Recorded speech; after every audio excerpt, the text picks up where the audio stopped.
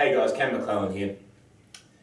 When picking an investment property, most people go out and they go and find the actual property first. What I developed, I wanted to minimise the risk when it came to picking an investment property. I first wanted to maximise my growth. I then wanted to find the right area and finally the property. So I developed a system called MAP, which is Market Area Property. And what it's designed to do is knock out the markets that are not good to invest in that point in time, knock out the non-desirable areas, and then finally when you're left with a good market and a good area, you then go and pick the individual property. That way, in effect, you're picking the best property at any point in time. So last video we did markets. We looked at what markets we don't want to invest in based on a couple of years of population growth. We looked at the amount of titled stock within a market. So we matched the population growth with the amount of titled stock, so supply and demand. And then we look at the employment rate, so the consumer confidence in a market.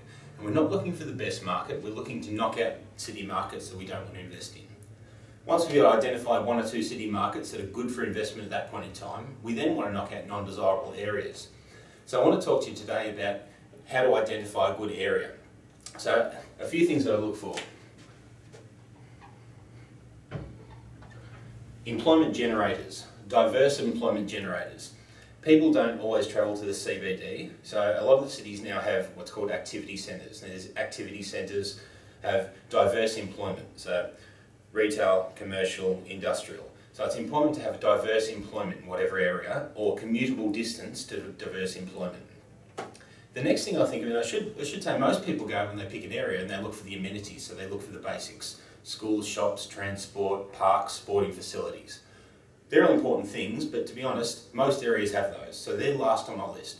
I want to talk about the main important things, so I think it's four key things that I look for in an area. So we've talked about employment generation. The next thing is the amount of supply. So I'm going to do a fantastic diagram here, so we'll draw Melbourne for you. There you go, that's Melbourne, CBD.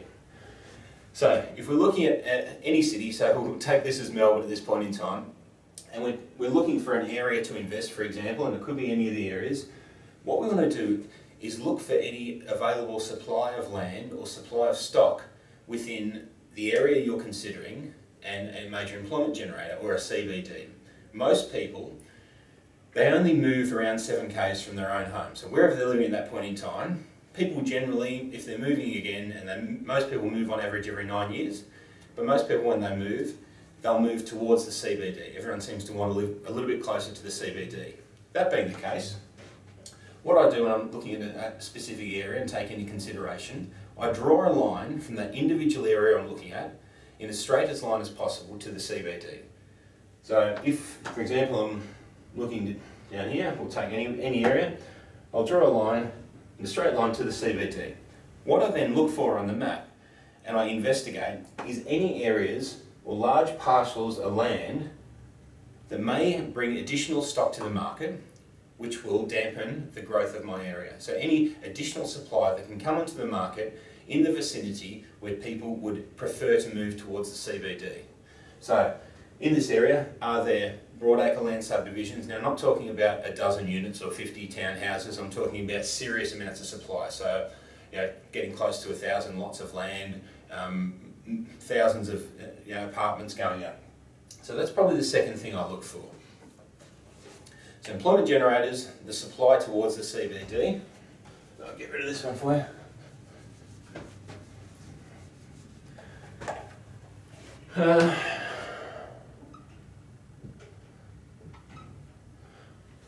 The next thing I look for is owner-occupiers in an area. Wherever I'm moving to, I look for the stats, and owner-occupiers can be found, and most of these things can be found either on the Australian Bureau of Statistics website, terrible website to navigate, but get on there and get used to it. And the other one, SQM, is a really good website to look at owner-occupiers and vacancy rates.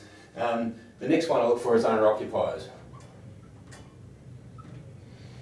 So I like about at least 70% owner-occupiers. Getting over that, you don't want the area that you're investing in to become a slum because there's too much investment stock in the area. So whatever area, master plan, dwellings you're looking into, make sure the area has an overabundant supply of investor stock, because if that's the case, what you're going to find is you'll get And it's rare, but it happens. The cars parked out of the lawn, the long grass, that sort of thing, which will dampen the appeal or local community of the area. Vacancy rates is a really important one.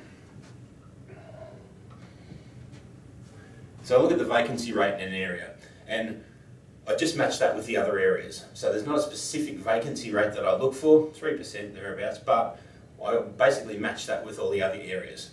So if we look at that, while most people go out and the first thing they look for is the amenities, the schools, shops, transport, the parks, sporting facilities, like I mentioned, they first need to be looking at these 4 things. These are the things that make a desirable area or will allow you to knock out areas that are not good for investment in any capital city.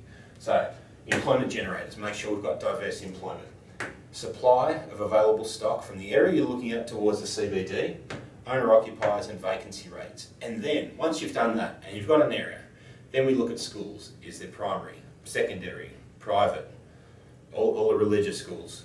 We then look at shops, local, the distance to major shopping facilities, so Westfields, whatever it may be. Transport, has it got diverse transport, rail, bus, parks, sporting facilities.